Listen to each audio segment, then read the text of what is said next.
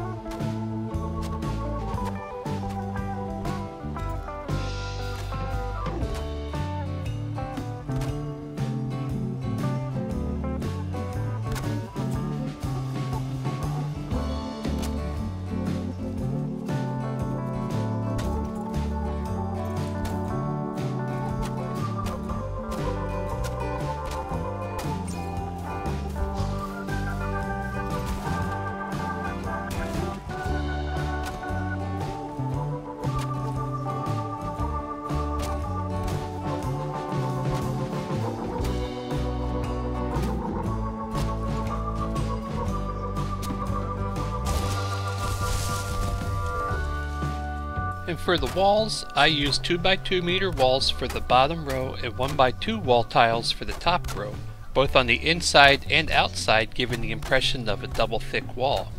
And editing as I went along where I thought windows would look nice, filling in all the empty spaces with 1x1 tiles.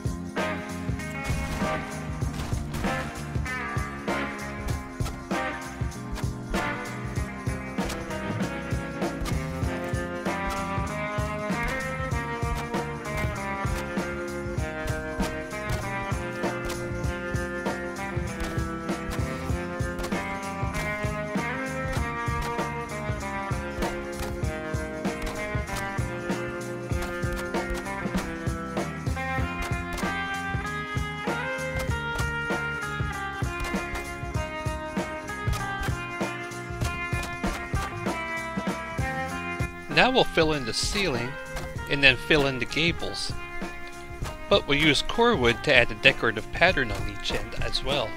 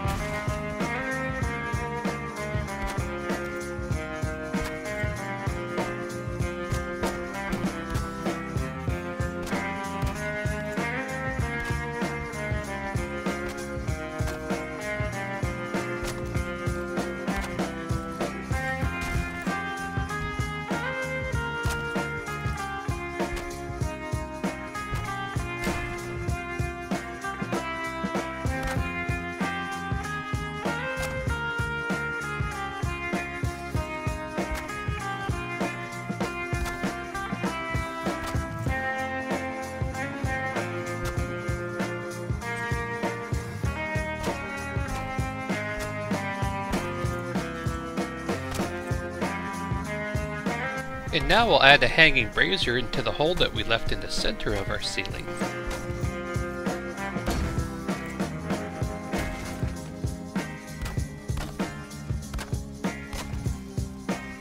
And now that the structure is pretty much complete, it's time to fill in all the gaps and add all the trim pieces to make things look nice.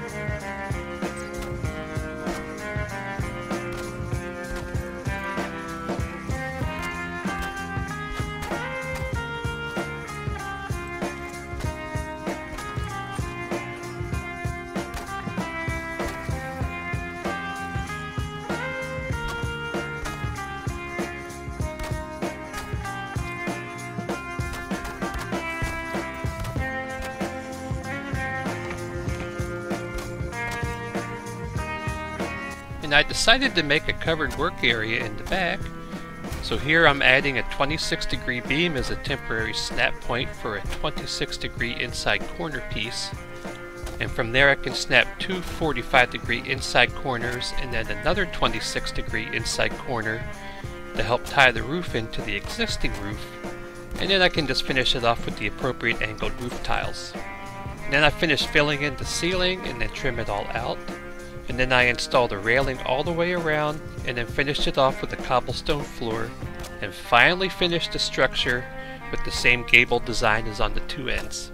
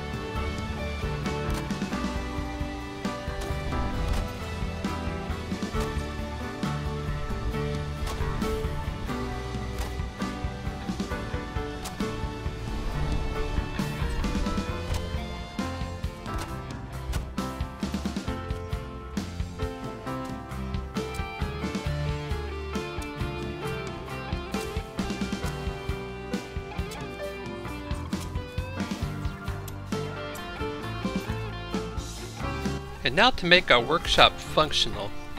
I start by placing a workbench and enclosing it in a cabinet, and the open side will have a wooden chest in it for some storage, which I don't need a whole lot of storage space in here as I only really make arrows. And the other side will get a work counter with two storage chests underneath, and finally I get to add the upgrades, and the ones I don't want visible I'll just hide in the crawl space above.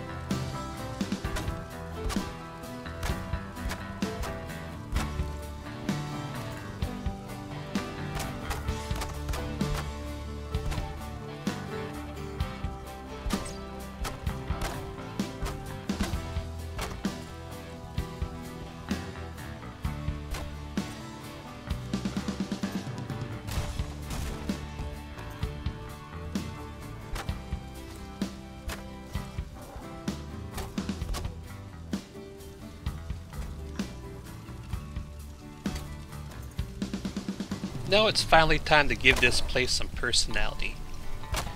Starting with a couple banners to place some shop ads on, like fine furniture and lumber sold here, and antiques made while you wait.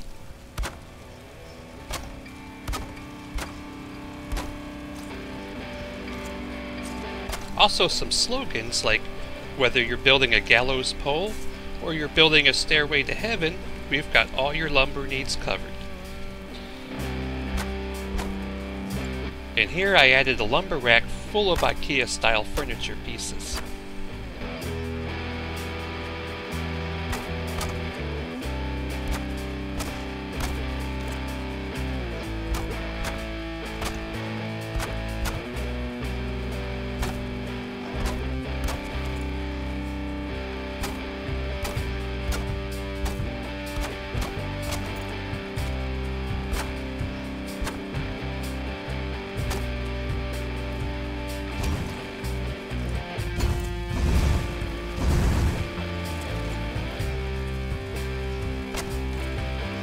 It always looks good to add some clutter, like a case of wood buff and assorted furniture.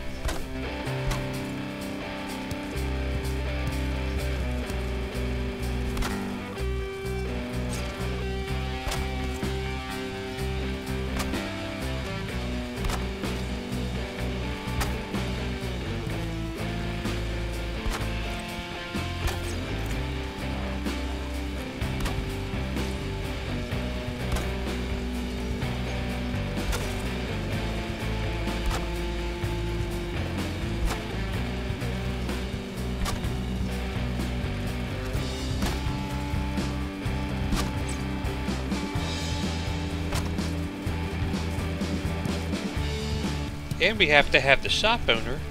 Maybe he's out here serenading his lady friend with a song. Like, if I were a carpenter and you were a lady, would you marry me anyway? Would you have my babies?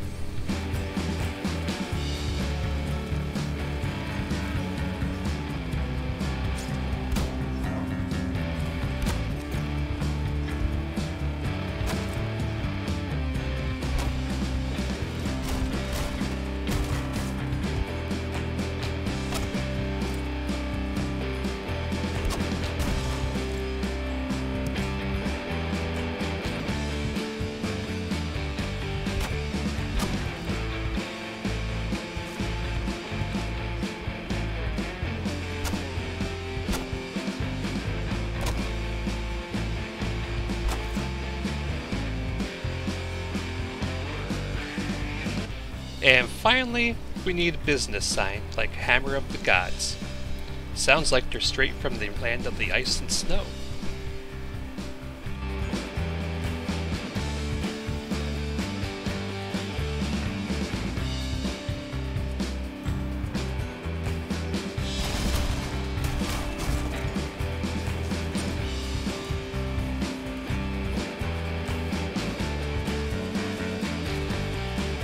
And now the Hammer of the Gods is done.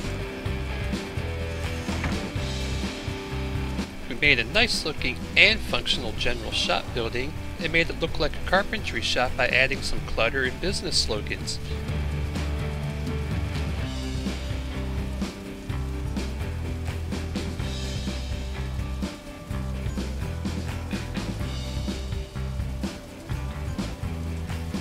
And Mr. Plan himself even made an appearance.